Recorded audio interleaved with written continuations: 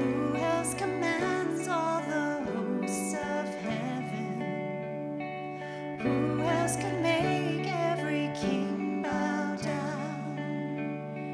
Who else can whisper and darkness trembles? Only a holy God. What other beauty demands such praises?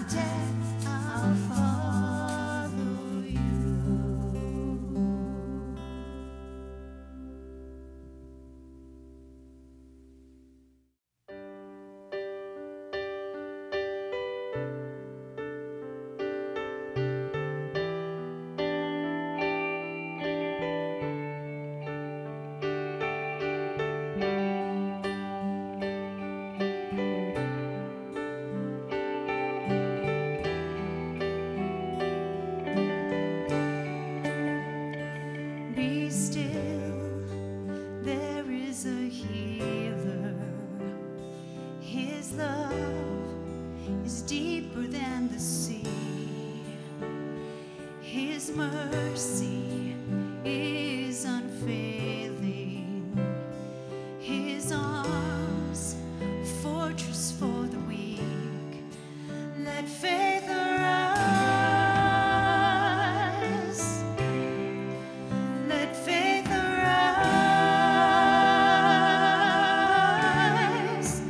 I lift my hands to believe again. You are my refuge, you are my strength. As I pour out my heart, these things I remember. You are faithful, God, forever.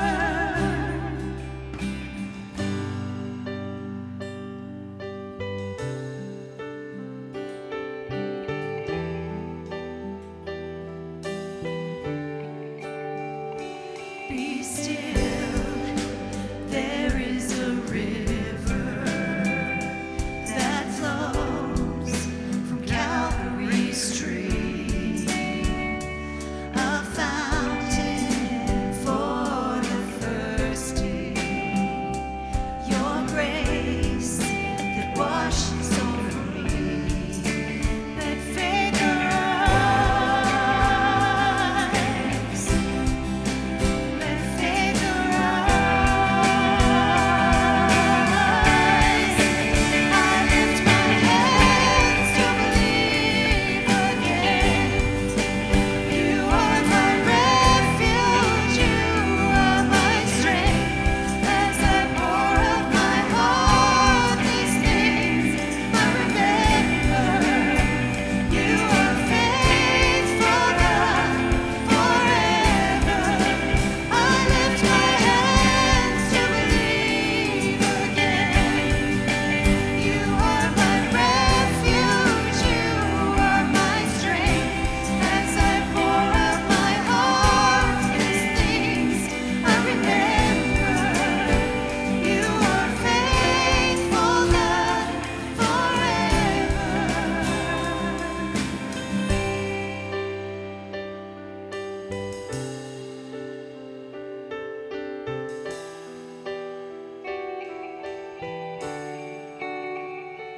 Be still, there is a healer. His love is deeper than the sea. His mercy is unfailing. His arms, a fortress for the weak.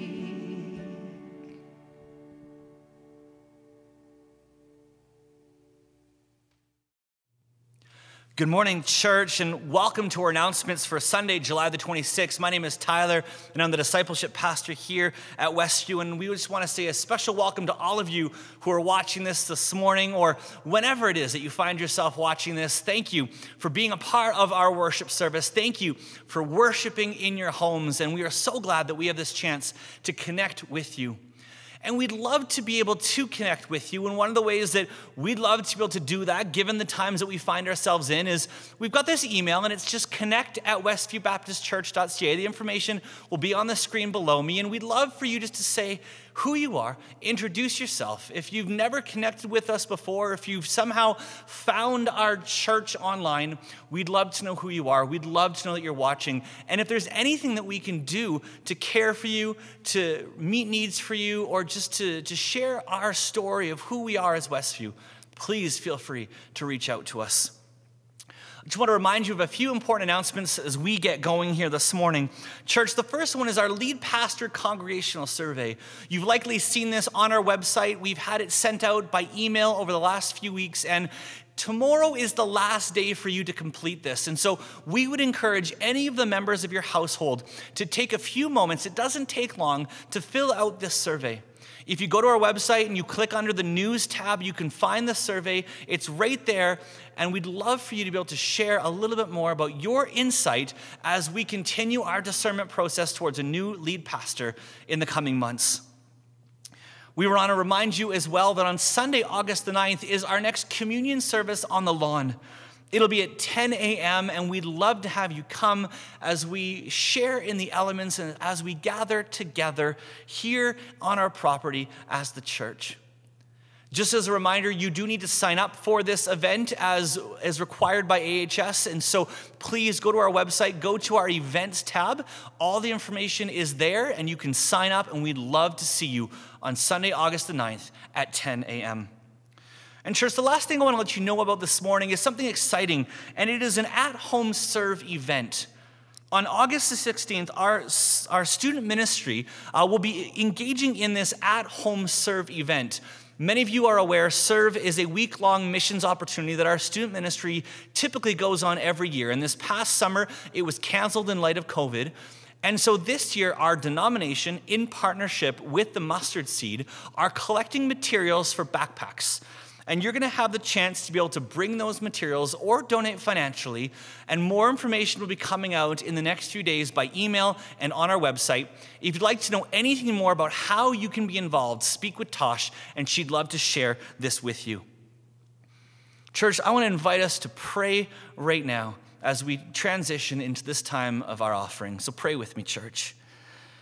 Jesus, I thank you that inasmuch as for many of us, these are very challenging times, you are still God and you are still calling us on mission. There are so many incredible ways where we have opportunity to continue to partner with you, to be about the work that you are doing, and I thank you for those. I thank you for those who are giving faithfully. Lord, thank you that these funds will continue to fuel the work of your mission, so that others may know the good news of Jesus and hear of the gospel. And so thank you, Lord, that we can continue to worship you this way. I pray, Lord, as we continue now, that you would bless this offering, that we would see you at work, and we would give you praise. And we pray this in Jesus' name. Amen.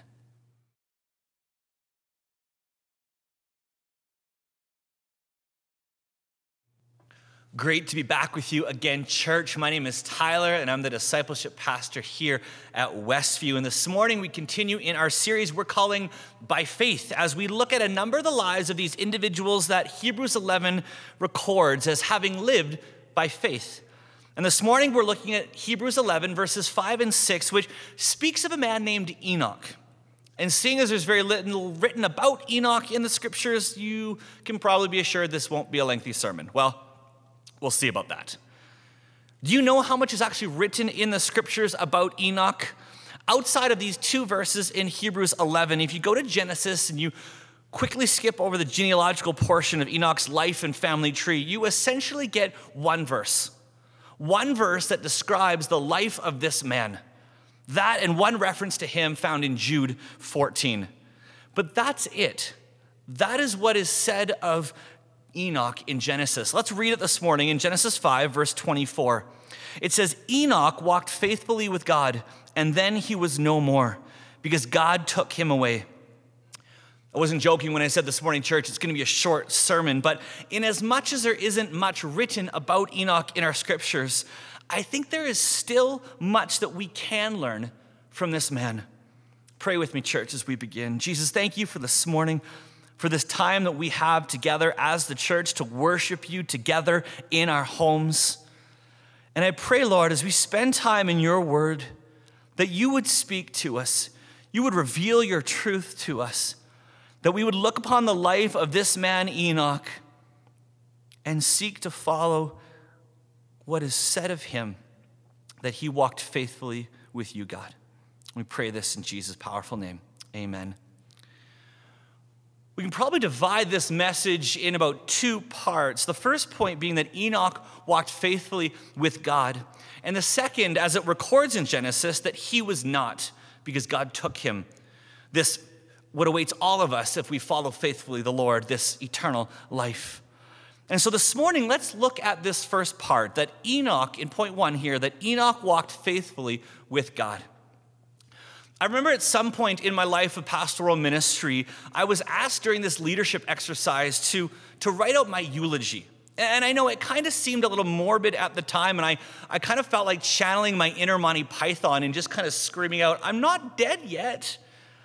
But this exercise, its point was to help us as leaders to focus on what would or could be said of us as leaders, pastors, fathers, husbands, etc., hoping that what was said hypothetically about yourself would then inspire you to actively live that out in our present tense. Most of us were pretty long-winded in our eulogies, and no shock there, I'm sure, coming from a group of pastors. But it's why the story of Enoch is so wonderful, because it's so incredibly brief and simple. You see, what is said of Enoch is that he walked faithfully with God.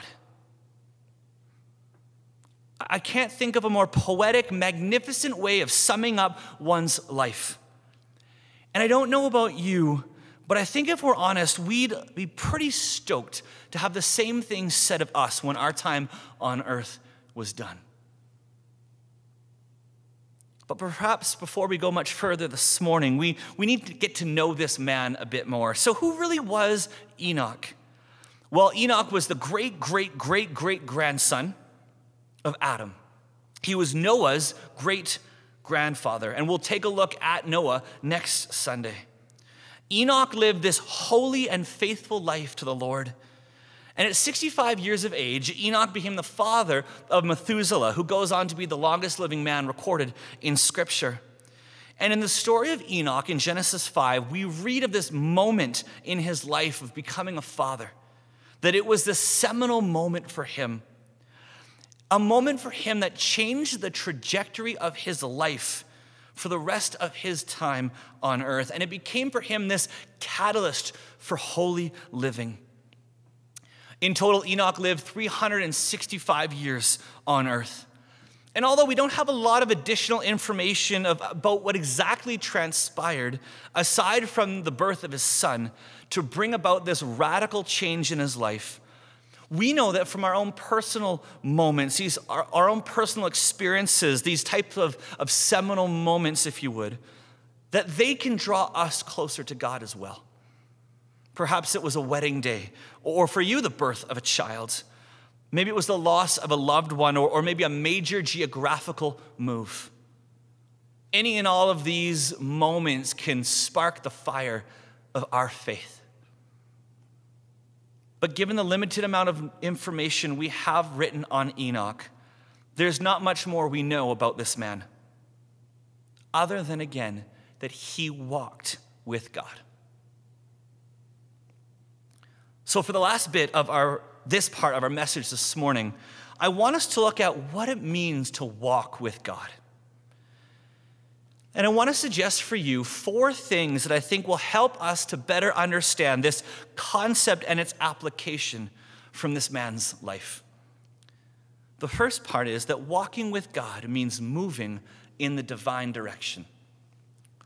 You see, walking alongside God is to walk with God. And to be with means to be in the presence of and going in the direction of. I like the imagery here used of moving in the divine direction. That there isn't this idea of stagnancy or even lagging, but an implied movement towards. The second thing is that walking with God means being in agreement with God. I personally don't tend to walk with others who I'm not in agreement with. If that were true, I'd likely walk away from them, not with or towards them. The third thing is that walking with God means that there's this mutual trust. If I'm out walking with someone, there's this sense of mutual trust that the person I'm with cares for me and isn't going to do anything to bring upon harm on my life. Here in our text, a man trusted God, and God trusted him. And lastly, this morning, that walking with God means keeping in step with him. Here again is this imagery used of being with. If we're running ahead, we're not truly with God on the walk. Same goes if we're lagging behind. It's much like what the Apostle Paul said when he reminded the Galatians in Galatians 5.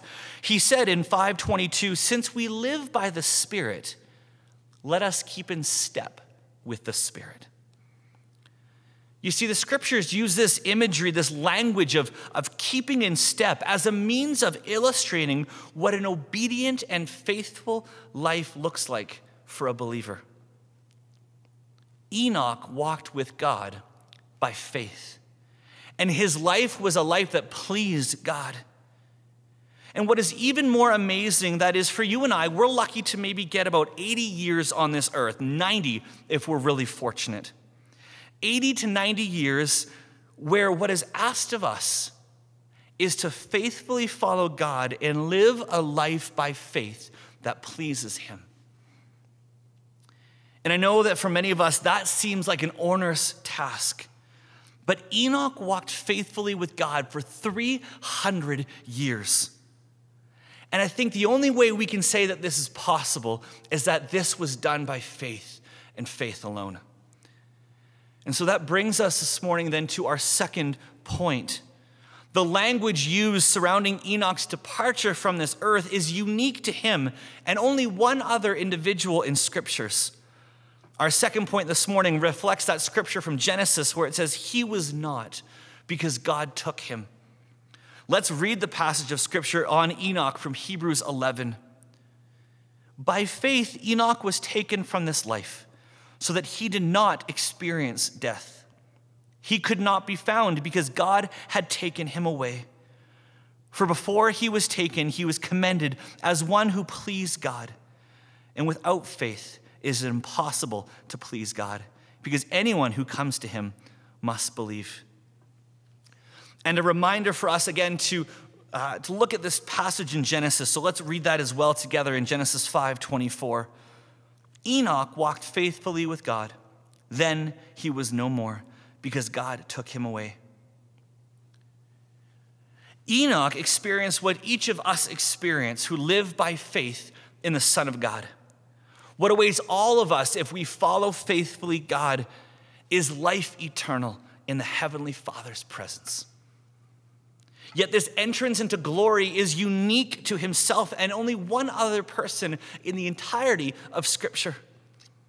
Enoch is only one of two people taken straight into heaven, escaping death altogether. The second one from our scriptures is Elijah, this famous prophet who received a heavenly chariot of fire that took him away into heaven after his ministry had finished, leaving Elisha to carry on this mission. And you can read of that more in 2 Kings 2. And while many of us might look upon the life of the great prophet Elijah and say, "Oh, okay, sure, his life seems to be one fitting of such an entrance into glory," but why Enoch? Like, what made him so special? And I don't know about you, but I think that when many of us get to look at these genealogical parts of our scriptures, we're quick to glance over them. But most of us don't spend that much time digging deeper.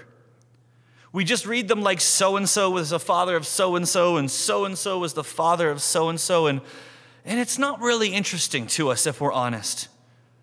And chapter 5 in Genesis is a record of the descendants from Adam all the way to Noah. And from Cain, who we looked at last Sunday, if you go 7 generations, you arrive at a fellow named Lamech. Lamech was a polygamist and boasted of his murder to his wives in Genesis chapter 4. Essentially, Lamech was a pretty messed up guy. But if you follow 7 generations from Seth, who was born to Adam and Eve after the death of Abel, you arrive at Enoch. 7 generations. This number 7 is significant in Christianity as this number of perfection or rather completion. There's 7 generations from Cain to Lamech, and there's 7 generations from Seth to Enoch. And we see in the scriptures this contrast of these 2 genealogies, one that led to destruction and one that led to faithfulness and a life pleasing to God. And so God enacts only one of the 2 times in scriptures this means of an individual escaping death. And Enoch is taken from the earthly scene into the life beyond. How?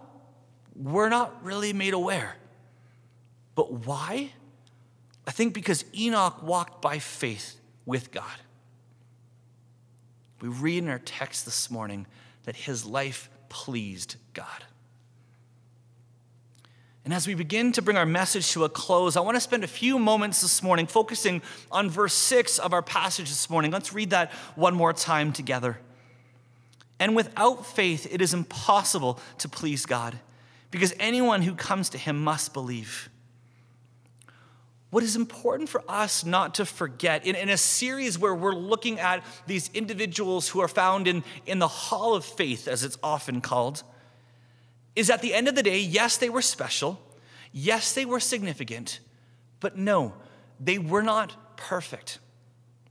These are individuals who, yes, accomplished great things, but they did so because of the great faith they had in God. By his power at work in and through them. Not simply by their own intellect or by their strength or their charisma, instead of because of their faith. You and I, we can look upon these stories and we can feel in our hearts like we're second-class citizens, that we're lesser than Christians. We can look upon the story of Enoch and think, oh wow, how amazing would it be to escape death like that? But think with me for a moment here. Is it not true that all Christians essentially escape death? Look at what it says in John 11, 25 and 26. Jesus said, I am the resurrection and the life. The one who believes in me will live even though they die. And whoever lives by believing in me will never die. Do you believe this? Yes, we'll die in the common sense of the word, but truly earth was never meant to be our home. We're only here temporarily. Our citizenship is in heaven. And Enoch may be one of the least spectacular individuals in all of Scripture, yet he remains equally one of the most godly men in the entire Old Testament. One final legacy of Enoch is almost a throwaway verse found in the book of Jude, verse 14. It says this, it says, Enoch, the 7th from Adam, prophesied about them. See, the Lord is coming with thousands upon thousands of his holy ones.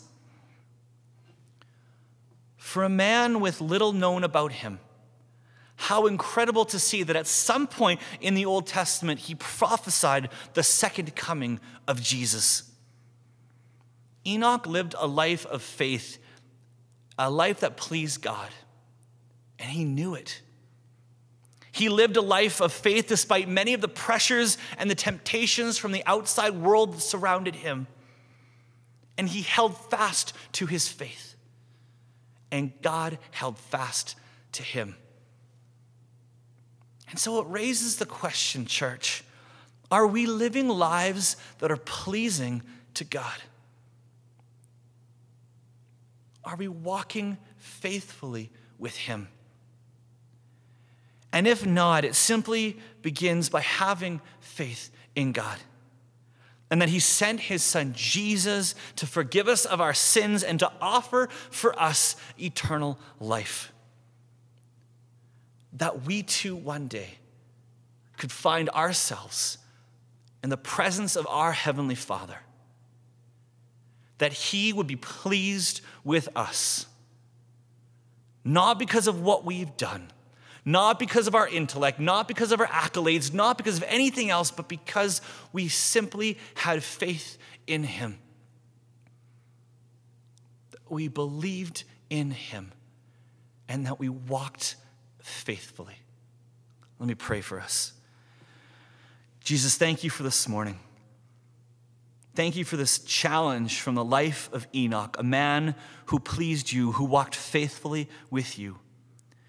And I pray that we too would be found faithful, that we too would live lives pleasing to you. And that begins by having faith.